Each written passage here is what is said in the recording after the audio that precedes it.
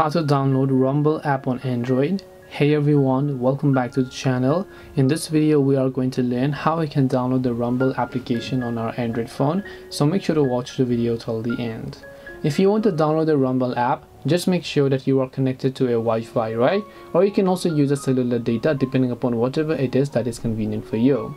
After you've done that, just open up your Google Play Store and in the search box just type in Rumble. After you type in Rumble, here you'll find the Rumble application, and now you can just tap the install button next to the Rumble app in order to download the official Rumble app. After you download it, it may also take some time for the installation process, so you might also want to wait for that. This way you will be able to download Rumble app on Android. Hope this video was very helpful. If you have got any questions, then feel free to leave them down below. Thank you for watching till the end of the tutorial, and see you soon in our next video.